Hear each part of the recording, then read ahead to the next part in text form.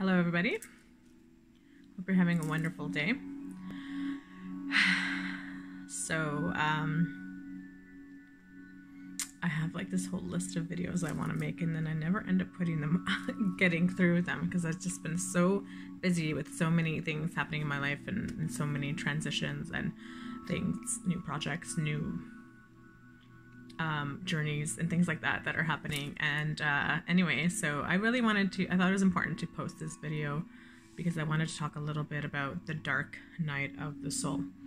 I'm sure that there's tons of material. You can go like Google it, go look on, I'm sure there's like a million videos on YouTube about it, but I just wanted to give my take on that.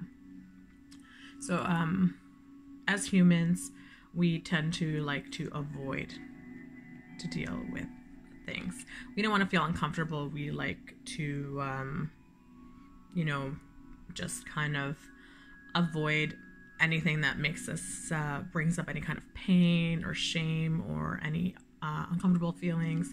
We just will like stuff that and cram it right underneath there and not deal with it. So what will happen is you will go through a lifetime of that, and we all have like our true essence, our self within us, and who that person is. This is really hard because I have to look here for this camera, and I'm used to like looking straight ahead for the camera. But anyways, so we stuff it inside, and we have our essence, and we're born, when we're children, as babies, we're born with your essence and who you are, and you don't care about what other people think of you. You are who you are.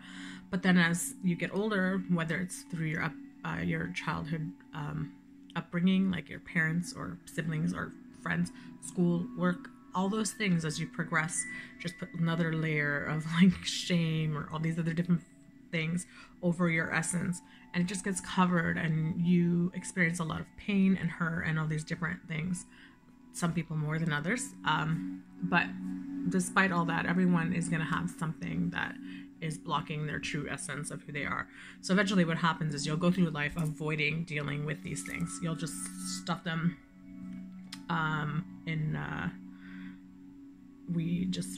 we refer to it as stuffing it, the frozen feelings in psychotherapy, that you just stuff it in the back of the freezer and you don't deal with it. You just put it in a deep freezer and forget about it. So eventually all of this accumulation or holding back is gonna affect you. So there'll be a point in your life where it's just not, your model is not working out for you anymore. The way of your life is not working out. The way you've tried to be something or someone that you're not, and not living your true essence, and hide all those feelings and the those frozen feelings in the freezer, the way you've tried to do that all this life and tried to like basically skim by life trying to be this person who you thought you were, while avoiding all those important parts of you and who your true essence is, eventually will catch up to you, and you'll reach a point in your life where the universe or your higher self is just gonna like basically like, nah, we're not gonna have this anymore. And it's like, then that's when you start to experience the dark night of the soul. The dark night of the soul feels like everything is going wrong for you, and that all of a sudden work is not good for you. Relationships, maybe you're just feeling all this depression. Maybe you're even having like tons of like health problems, and it's just like you just feel like you're having like nonstop bad luck. And even though you try to like do some good stuff for you, just like have one thing after another that seems to be really negative like happening in your life. And I don't want like to use the word negative, but it's just something that doesn't seem very happy and good. So these things keep happening in your life one after another, and it just feels like super overwhelming.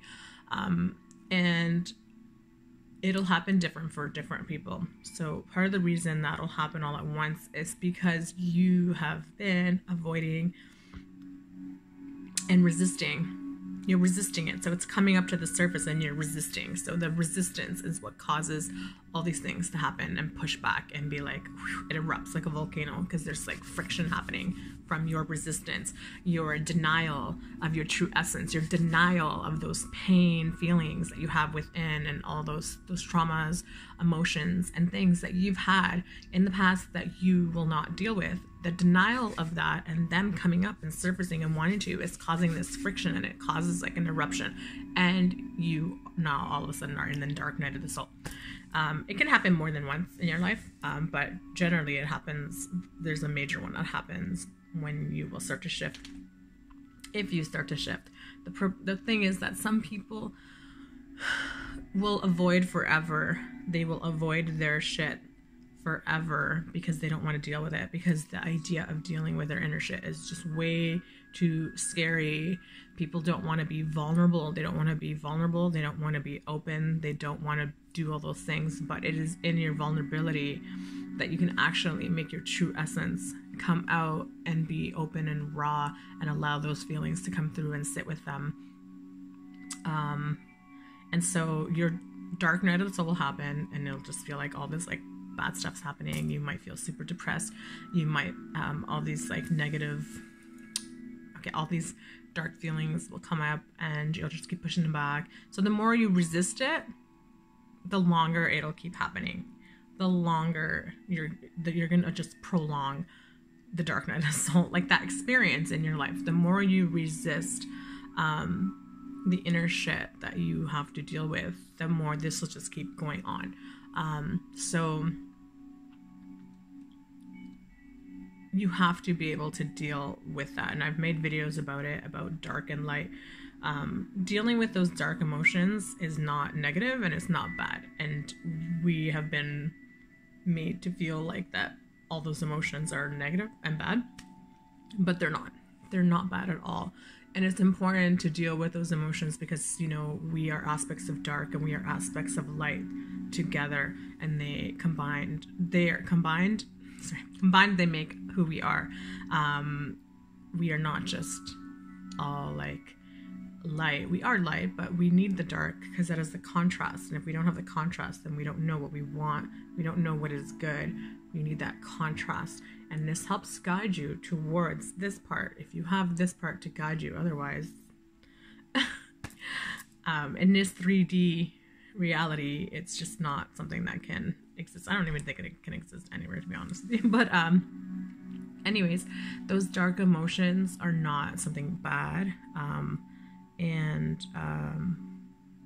When you feel pain and shame, you have to honor those feelings and yourself when you were feeling those things, and heal them. You need to heal those wounds. There's many ways you can heal those wounds.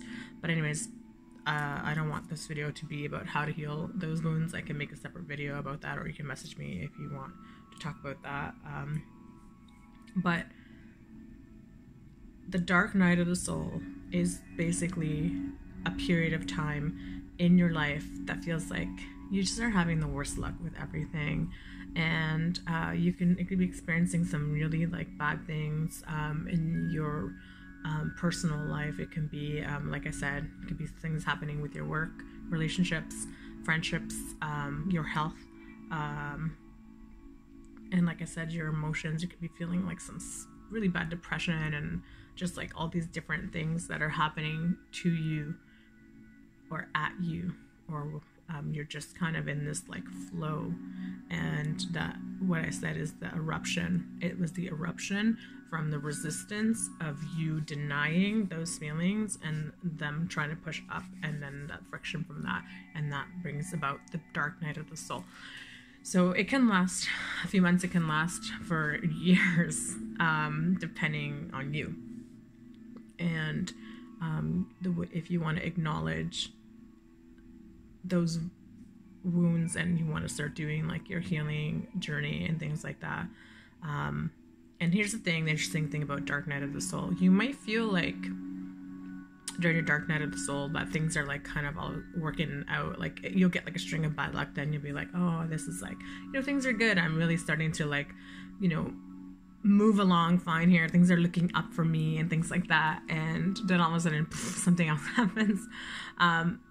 the reality is that you can just put a band-aid on something and try to like move on from that. But if you don't actually get deep and dirty into that and just like rip it apart and really, really like examine all those past experiences and feelings and emotions that you've been storing for however old you are, that many years inside of you, like think about what's become with those emotions, you know, like, so, if you don't actually get into those emotions and the emotions that the underlying emotions are shame. Shame is a really, really big emotion to sit with. And, you know, feelings of abandonment, like pain from that, from any kind of hurt, from not having someone, from not feeling safe. There could be like a variety of different emotions that stem, they have different threads from, but at the root of it all, they're just really, really, really heavy, dark emotions that we carry with us within. Everyone does. And you need to be able to go down and really examine that. We have to go within and be introspective. And you'll find that during a dark night of the soul, when things are going wrong, that some people might try to like all of a sudden want to cram like all these things into their schedule. I just need to be busy, or I just need new projects. I need something new in my life. And they just like want to do all these new things and want to take a new direction, or want to cram like experiences and like friendships into their lives, or whatever it is. All these things are just denial, and you'll just basically replace like all those things with addiction. So addictions will all of a sudden start to thrive. And I don't just mean drug addiction. There's addiction to different things. There's addiction to like experiences. There's addiction to money. There's addiction to working. There's addiction to sex. There's addiction to like binging on Netflix or even social media and things like that. When those things start to like overtake your life, and you need to cram as much experiences and things to like basically distract you. That's all you're doing, is you're trying to distract yourself from like that shit that's coming up, saying, yo, we need to fucking deal with this. So you'll find that people are doing that when you should be doing the opposite. You should be going within and seeking out things. There needs to be some type of, you need to go within. That journey is a journey that you have to do alone. You can have help from an energy healer or a psychotherapist, any kind of therapist, and or if you want to go see like a spiritual person that you need to talk to, I do highly recommend to see a professional and not necessarily a friend, because it's a little bit different when it's a friend, and they can offer you support, but it's just not the same thing. But it's a healing journey you do on your own, and you can have people to help you and guide you, but you have to do the journey on your own. And for most people, it's incredibly scary to tap into that, because they don't know what they're going to open up once they open up that box of hurt inside. And it can be like a flood of really bad emotions. Not bad, sorry. I don't like the word. It's not bad. It's just a flood of a lot of repressed emotions that you need to deal with. But the alternative is to not deal with it, and then you're just going to have shit for the rest of your life, because you're going to have moments of like happiness, just little bursts, but then everything's going to crush down on you again, and you're just going to keep having these cycles of bad things happening to you because you don't want to deal with it. And it can actually like get worse. It can really affect your health. You can get like diseases and things like that from holding all those emotions inside. So it's important to deal with it and to allow them to come through and to heal them and to give them space, allow them space to be there and say like, hey, I felt this when this happened, and that's important that I felt this, and it's okay. It's okay, and I'm safe. Now I am safe. I have given myself a safe space that is full of love and all those things. So you just need to be able to get to that place.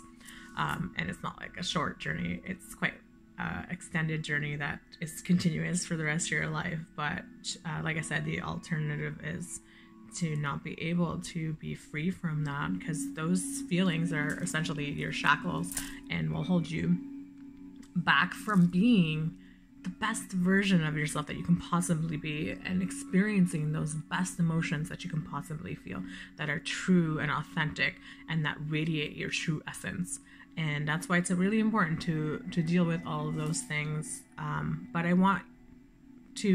just wanted to talk about the dark night of the soul, because I know that with the shift in energies right now that are happening, that it's kind of like a lot of people are being thrust into the dark night of the soul, and they don't really know what's happening, and they just feel like they're having like a shitty bad luck in their life, and that things are going like wrong.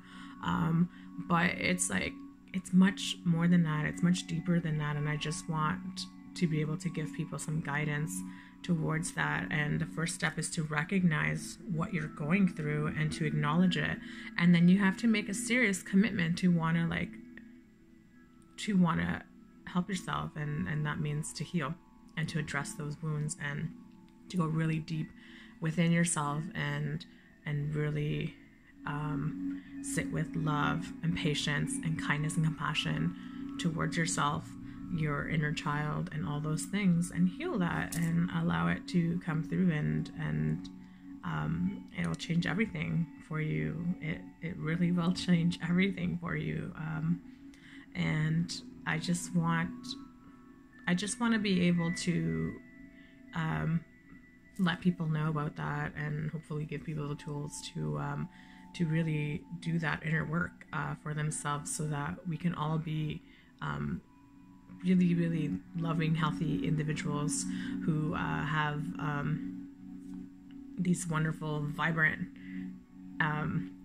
essences that are like coming through, and think how much we can co-create our own lives that'll be much more beneficial to a utopian society, or any leading towards that. I mean, I don't think we'll ever have a utopian society right now on Earth, but I mean, we can definitely move towards that. I mean, we have way too many people who are wounded right now, who are just acting defensive, hostile, angry, and not like, it's misdirected anger, because anger is not a negative emotion by any means, but misdirected anger can be something that can be negative, because could be when you're feeling all these like wounds inside and pain and different things, and so you misdirect your anger and you lash out at people. That is misdirected anger. And so we have so much of that going on right now, and people are incredibly defensive because they're hurt. They have so much hurt. They have so much hurt and pain and confusion and all these things inside of them, and no one is telling them about it and how to heal it and what to do with it. So we're just like, people are running rampant, just being really shitty to each other. And it translates to being shitty to themselves, really, because it's like, if you loved yourself and you were in a good place energetically, then you wouldn't treat people like that. That's the bottom line. The bottom line is, you wouldn't have like all this hate and hostility towards other people if you had a really good relationship with your inner, your essence of who you are, and you're really connected with your inner child, your higher self, and all those things. You just wouldn't treat people like that. You would have compassion and empathy and things like that. And the only way to have empathy and compassion is to connect with yourself. So all these people that are disconnected with self causes really a disconnect with everyone else. So connection with self equals connection with everybody else. And that is the most valuable currency that exists. So please, please, please, please educate yourself. Learn all you want about the dark night of the soul and how we can heal our wounds and get to our true essence. If there was anything that you wanted me to elaborate more on, by all means, put it in the comments. Otherwise, I really, really hope that you can... I hope this really, really resonates with you, and I really hope that you can take that information and really sit with it and go in with it, and maybe just make some decisions for yourself that are super important, that are for you and only you, and nobody else but you, because that is really important, and I really want you to do that. So anyways, I hope you're having a beautiful day, and I hope that you are taking some time to really honor and value yourself and love yourself, and enjoy the rest of the day. Have a brilliant journey, and I will talk to you soon. Anyways.